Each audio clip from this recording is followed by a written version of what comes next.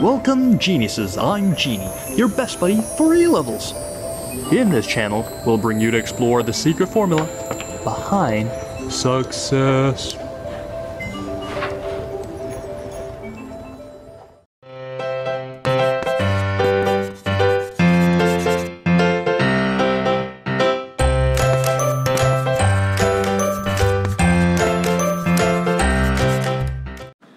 So they realized that the only factor that affects the maximum energy of the photoelectrons is the frequency.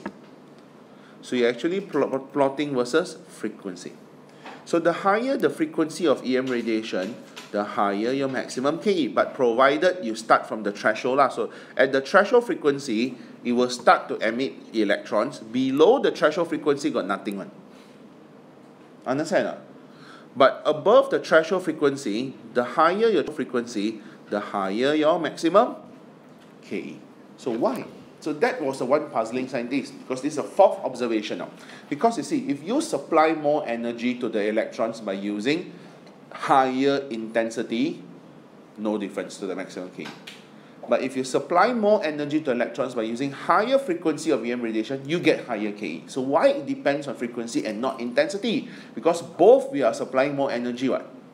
So therefore, these are your four observations that show that EM radiation do not behave as waves. Number one, the instantaneous emission of electrons. Number two, there's the existence of threshold frequency. The definition is here. And then you have why the maximum KE is independent of intensity of EM radiation, and maximum KE only increases with frequency of EM radiation. So this was one of the phenomena that challenged scientists' idea of EM radiation. All the while, they thought EM radiation were waves. But this phenomena of photoelectric emission shows you that EM radiation may not behave as waves.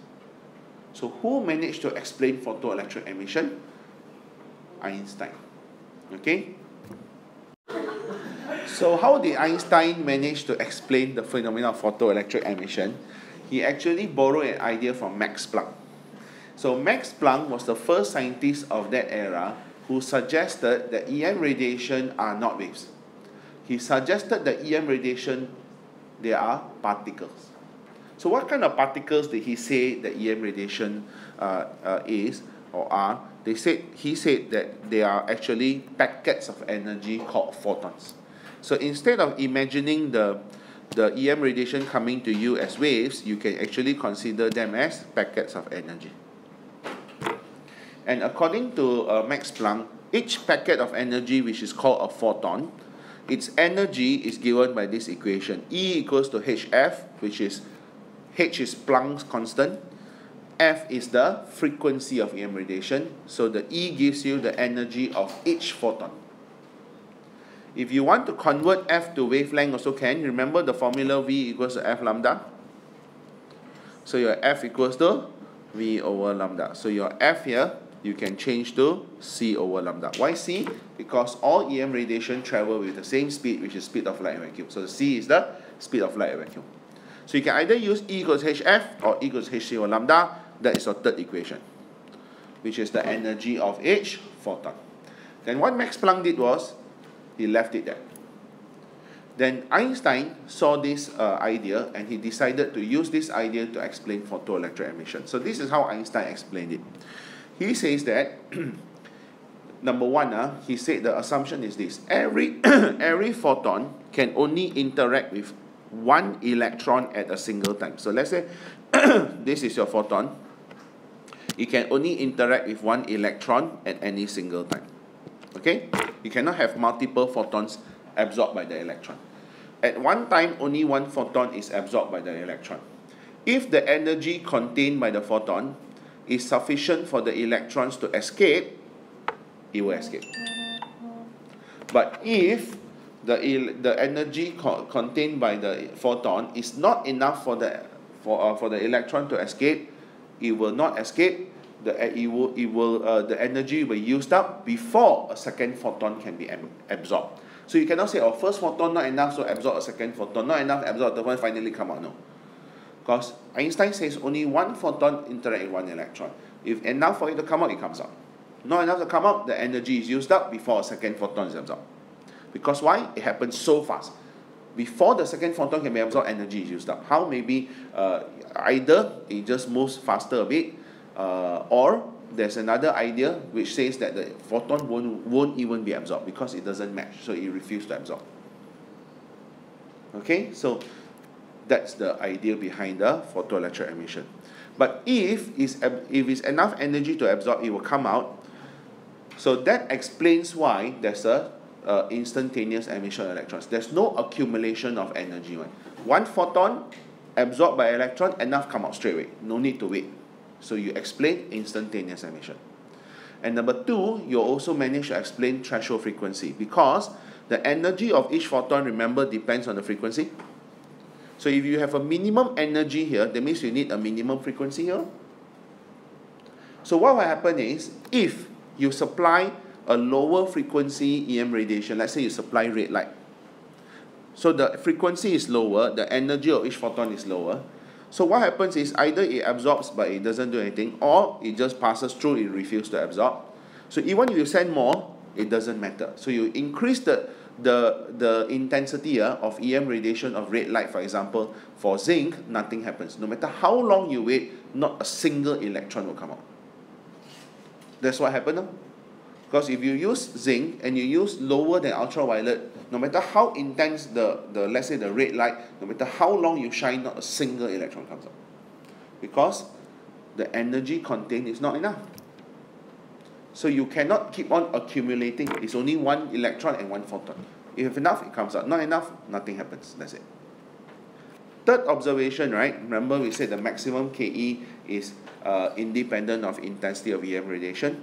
Now, let's say you use ultraviolet so you can come out, and we increase the intensity of ultraviolet. What you are basically doing, you are increasing the number of photons. You are not increasing the energy of each photon. Why? I'll show you the formula. So since intensity is energy per unit time per unit area, right? Remember in your AS, intensity of EM radiation, which is power per unit area, remember? So the energy is actually number of photons times the energy of each photon. That's what you're saying. Because the energy of the EM radiation, alright, which is this one, is given by the photons, So you got number of photons times the energy of each photon gives you the total energy of the EM radiation. So if you increase the intensity here, since the energy of each photon remains the same, because you did not touch the frequency, the energy of each photon depends only on the frequency. You're using the same frequency, but you increase the intensity, the energy of each photon remains the same, but intensity higher means the number of photons per unit time is higher. So you're actually supplying more photons. When you supply more photons, what happens is more electrons will come out. That's why, remember, when you have higher intensity, your current is higher. Correct or not? But why doesn't your electron come out with more energy? Because each photon still contains the same amount of energy. So every electron that absorbs will still have the same maximum KE. Right? Can you see that? And finally, the fourth observation, the maximum KE is will increase with frequency of EM radiation, because once you increase the frequency of EM radiation, the energy of each photon increases. So therefore, when the electrons absorb it, of course it has more energy to come out, so the maximum KE increases. Alright, so this is how Einstein managed to explain photoelectric emission. So therefore, this this is intensity. This formula for intensity is your third equation you got to remember. So don't be confused. Sometimes the I represents intensity. Sometimes the I represents current. So you better be careful what the I represents. Okay, if for the photon, your I it represents intensity. But if for electron, the I represents current. Okay, so be careful about that. Okay, so the next diagram tells you why the electrons come up with different KE. All right, let's look at what happens here. If we look at the first electron here, okay, let's look at the first electron here. It is right at the surface, right, of the metal. So this is a photon. Once the electron absorbs a photon, because it's at the surface, it has the it requires the least amount of work to escape, so it comes out with the highest KE. Now, electron number 2 is so deep inside the metal such that when it absorbs the photon, by the time it does work to try to escape, it has no more KE, so it gets sucked back in.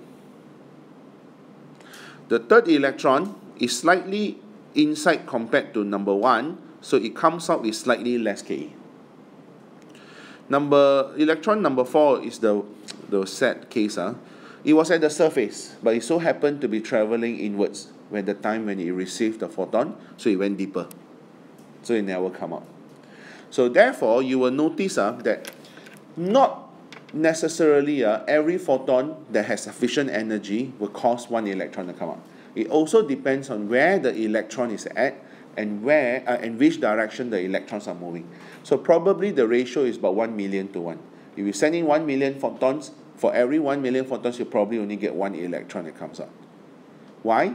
Because the electrons have to be at the right place at the right time, moving in the right direction. Then only it comes out. It's like you striking a lottery. Okay? But because you're sending in so many photons, of course you have sufficient electrons coming out lah. You understand? You still have sufficient electrons coming out to detect. But one thing you must realize, not every photon can cause an electron to come out, even though it has sufficient energy. Okay? That's what I'm trying to say lah. Right, so the next thing is Einstein came out with the equation for the photoelectric emission. They call it Einstein's photoelectric equation. So let's talk about his initial idea first. So his initial idea is conservation of energy. He says the energy of each photon will be absorbed by the electron, and that becomes the work done to remove the electron from the surface of the metal, and any balance becomes the KE. Agree or not? Agree? An electron absorbs the photon. It does work to come out from the metal. Any balance becomes a KE. Now, but you must understand, because all the electrons have different KE, because they're all different parts of the metal. So Einstein realized that he can find out one case accurately, which are the electrons at the surface of the metal. You know why? Because the electrons on the surface of the metal will have the highest KE, right now. And remember, highest KE you can calculate from the first equation, from the first slide. Your KE max equals to QVS, remember? Remember the QVS we did earlier on? So we actually can find the maximum KE. So he modified the equation, this general equation, for these particular electrons at the surface of the metal. So he says, therefore, the energy of the incoming photon, which is your HF or HC over lambda, is equals to the minimum work done to remove an electron from the surface of the metal. So that is called your work function energy. So this symbol here, work function, represents the minimum work done to remove an electron from the surface of a metal. So that is the definition of work function energy. So therefore, these electrons will have the highest KE. So this is Einstein's photoelectric equation that you must memorize. Do you understand that? And if you want to find out the formula for this work function energy, so let's talk about this. If you supply threshold frequency, there's a minimum frequency, then the electrons can come out but got no KE. You understand that? That's the minimum. So what will happen is your HF naught, which is your H times your threshold frequency, will give you your work function but got no KE. So you get work function is HF naught. And you can modify a little bit more in terms of wavelength. Since V equals to F over lambda, so your lambda is V over F, right? When you use the minimum frequency, you will end up with what? Maximum wavelength. Agree not? Because it's inversely proportional. So you will get work function is also equals to HC over lambda max. Also can. So there are two formulas for work function again. Okay, alright, so this is Einstein's photoelectric equation, this one. Energy of photon equals to work function energy. So what's work function energy? Minimum work done to remove an electron from the surface of a metal. Then plus maximum K. Right, so the graphs. Now, the first graph that we learned earlier on was in the first slide, which was like this, right? Current versus voltage, right? So that one we are done. So we're going to look at the second graph here, which is we are plotting actually CAIE max. There's a CAIE max versus frequency. So how do we get this graph? Very simple. If you take Einstein's photoelectric equation and rearrange the equation to make CAIE max as subject, because this is my y-axis, I make CAIE max as my subject, I will get HF minus work function, right? So since you're plotting CAIE max versus F, so the CAIE max is your y-axis, your frequency is the x-axis, what does the gradient give you? Threshold, Planck constant. And what does your y-intercept give you? Work function energy. Because you compare, the y-intercept give you negative of your work function. So therefore, you'll get this graph. Actually, starting from here, this one is you just extrapolate yourself. The graph actually starts from here. Okay? So you extrapolate yourself to get your work function. Alright? So this is the graph that you need to know. Okay, so now let's summarize the entire part because it's so confusing, so many equations, right now? Okay, so let me summarize for you. For photons, the first formula you need to know is the energy of each photon, which is E equals hf or E equals h lambda. So if they ask you to find energy of photon, you just have to use this.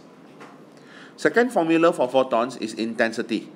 If they give you the intensity of EM radiation, you can use this formula, which is energy per unit time per unit area.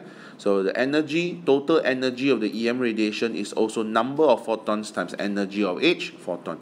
So therefore, rearranging your number of photons per unit time is this formula. So you want to find number of photons, you use this. Third one, if they don't give you intensity, they give you power, so it's easier. So power is just energy per unit time. Always change the energy to number of photons times the energy of each photon. So number of photons per unit time is P over E also can. So you realize all this is about photons. For electrons, if they ask you, the first equation is actually Einstein's photoelectric equation. And the second equation is the formula for this work function. The third formula is for current. So this I here is current. This I here is intensity. Don't confuse. If they ask you, if they ask you to find number of electrons per unit time or number of electrons, you use current here. So current is rate of flow of charge. Total charge is number of electrons times the charge of each electron. And the final equation is your maximum KE is QVS. So there are two graphs that you also need to know. The first graph is current versus voltage. So you'll be like this and like this. So this is your stopping potential.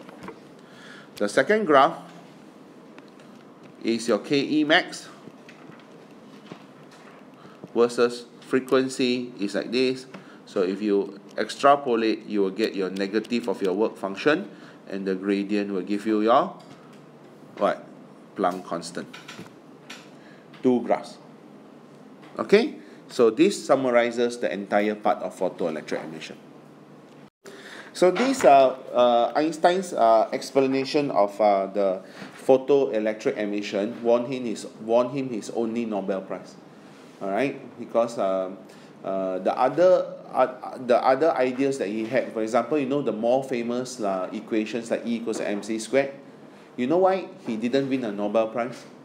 Because that equation is actually for what? Right? For nuclear bomb. Okay, he actually designed it because at the time, remember, Germany was actually like exterminating the Jews, because he's a Jew, right? So he went to US and helped them design the atom bomb to fight against the Germans. So Nobel Prize is for peace, not for killing people. So even though it's a very good discovery, but he doesn't qualify for Nobel Peace Prize. Second one is another famous idea was, remember, the theory of relativity. All right, so theory of relativity was too radical at that time, such that other scientists didn't believe him. So because of that, they didn't give him a Nobel Prize. Later on, when other scientists proved that this was correct, then they actually realized that okay, he's correct, but they didn't give him anymore. He died. I don't know whether he died or not, but I think they by the time they proved his theory correct, I think he was still alive. But anyway, too bad lah. So he didn't win the Nobel Prize for even the other things lah. So we only won for photoelectric emission. The sad case is it wasn't his original idea. He even borrowed the idea from Max Planck, right? So conclusion is, if you do everything yourself, you may not get anything. Better you just steal people's idea, you may get something. That's all for today's video. If you're interested in more genuine sharing by other geniuses, please subscribe to our channel and don't forget to turn on the notification bell, ding dong. Also, if you're struggling with one or two past year questions and the mark scheme just doesn't seem to help, Genie has got you covered. Feel free to let us know what question it is by filling in the Google form linked in the description below. GenieUs Hub will get genius teachers to fulfill your request for the solution. Genie will see you next time. Bye-bye.